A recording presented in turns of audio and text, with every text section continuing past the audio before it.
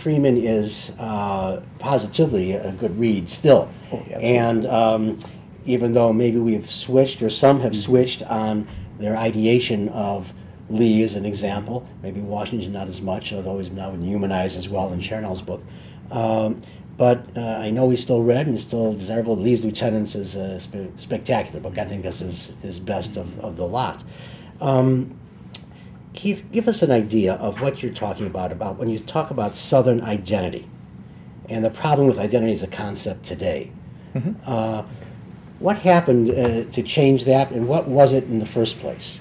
Well, let me make a point about Freeman. Anyone who attempts to look at Dr. Freeman is immediately shamed as a historian. No one ever has had, or ever will, I doubt, will have the energy and dedication that Freeman did in the work that he put forth to reveal as clearly and as realistically as possible the reality that existed from the historical record. And it's not only a work of meticulous research, the craft of the historian, but it's also art, I think, because of the way his phraseology and his ability to create images from the facts. And I think both R.E. Lee and certainly Lee's Lieutenants creates that recreation of life as it must really have been. Did pragmatism and rationality drive him? I think what drove him was the desire to make history live. All of us do, but I think Freeman had a particular drive that he believed that without the kind of effort he had to put forth, that the story of the war would be lost, that the real understanding of what went on would be lost.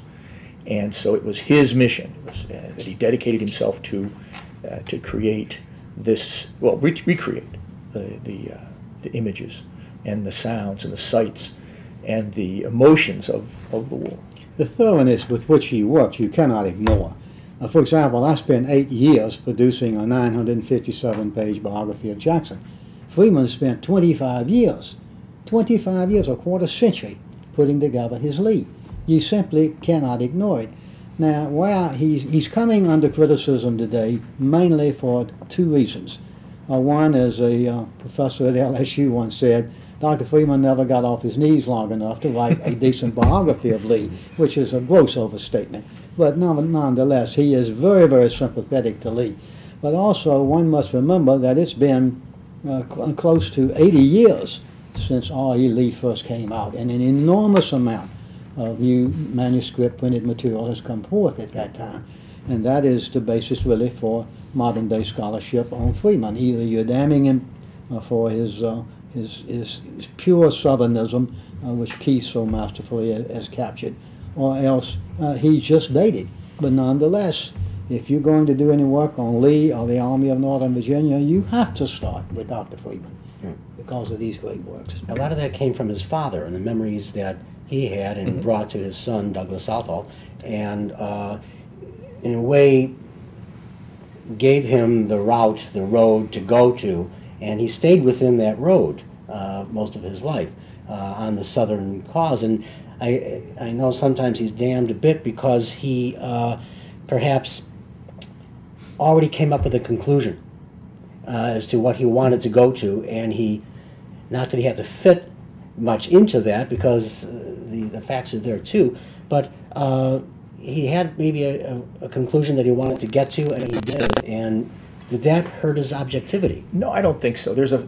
And I make a point in the book where Freeman was talking with a group of young men in Richmond. It's called the Current Events class, where they would meet once a week to talk about all kinds of things, current events, and Freeman led that discussion.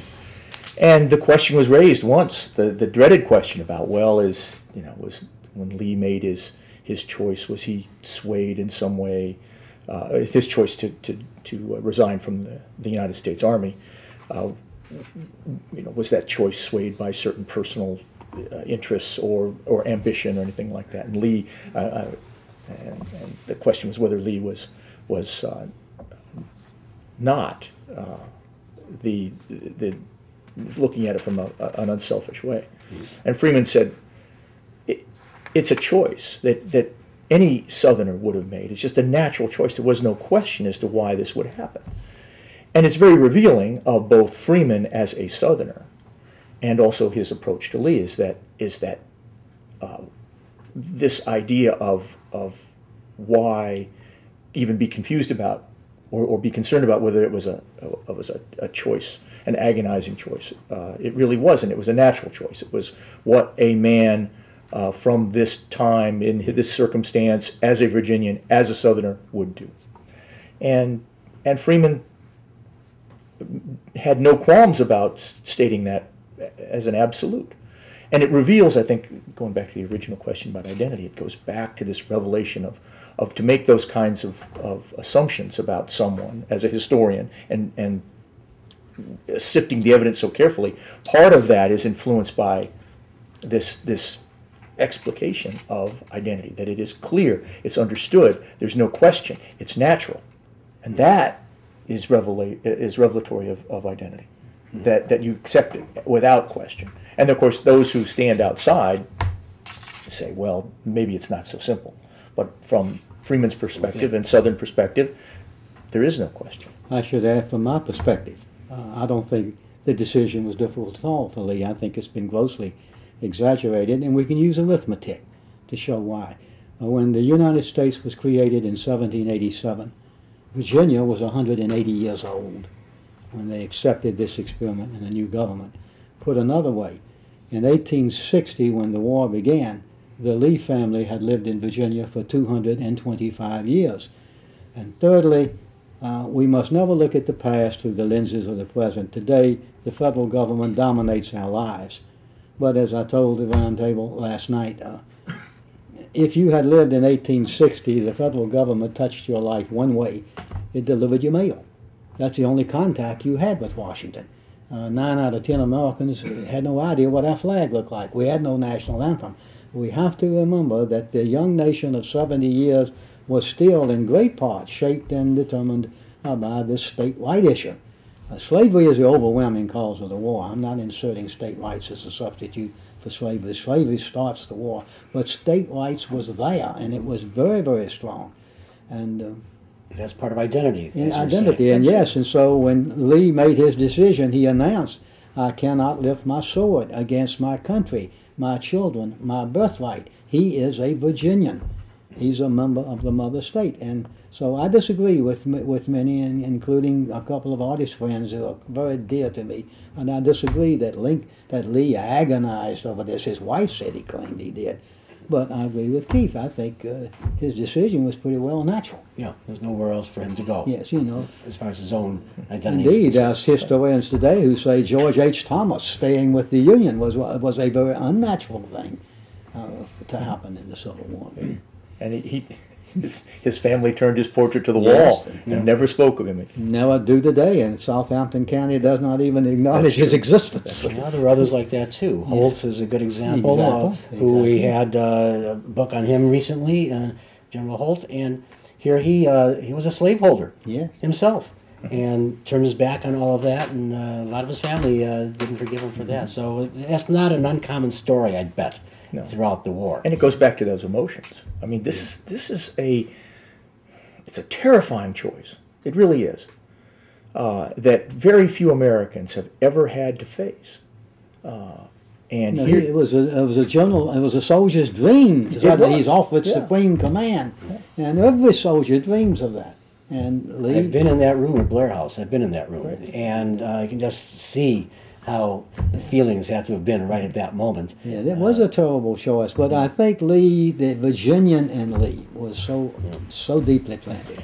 Well, it's hard to go from all this loftiness that we're doing here to shoes, but that's what we're doing.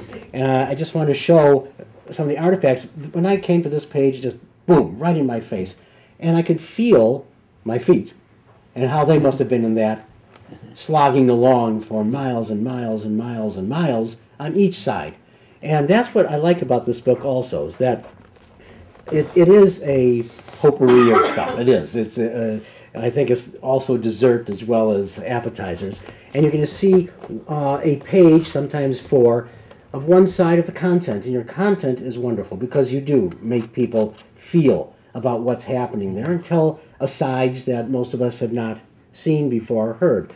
And then next to it, we have artifacts that make all of this come alive as well, in a very real sense, and something that buffs can themselves obtain and have in their home. That's how I think one relates to the past, is through an artifact, and also that's how you teach younger people who go to a museum and they've never seen some of these things before except through glass and at a distance. All of a sudden they can touch something. Gently, but they can touch something. And I think that's very important in the world of artifacts as well. So shoes is one of them. There's so many different things in here. One of the things that I kind of liked was, well, many of them. You can go almost anywhere in there. You don't have to read from A to Z. You can just pop in there. For instance, mascots and pets.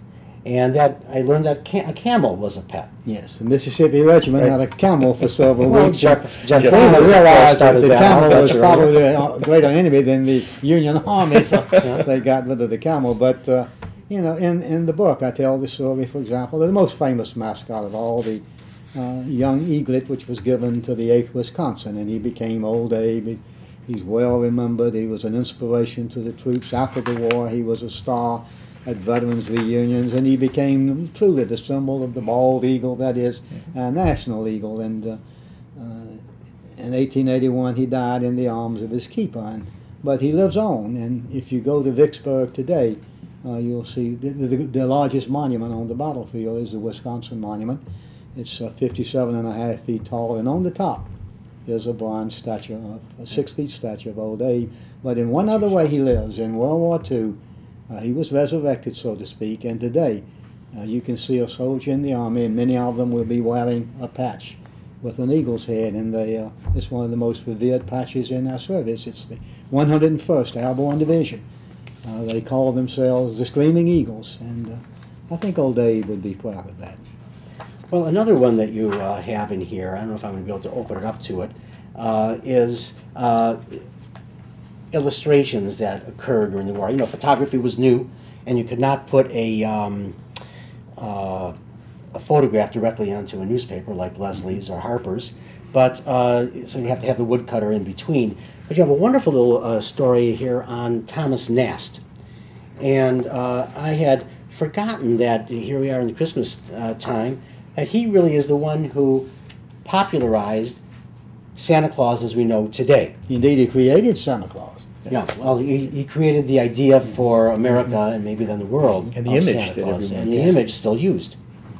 And he also created the Democratic donkey, the Republican elephant, Uncle Sam, John and Bull. was a cartoonist with a social conscience as well. Yes. So he really took an editorial view in Harper's. He was the father of editorial page cartoons, and he was so vicious with a pen that the legend is popular that the adjective nasty came from Thomas Nast. I'm not sure of this, but he was just vicious with a pen. And despite all of these cartoons, political cartoons, he drew over 20 plus years, he is still most remembered as the man who created Santa Claus.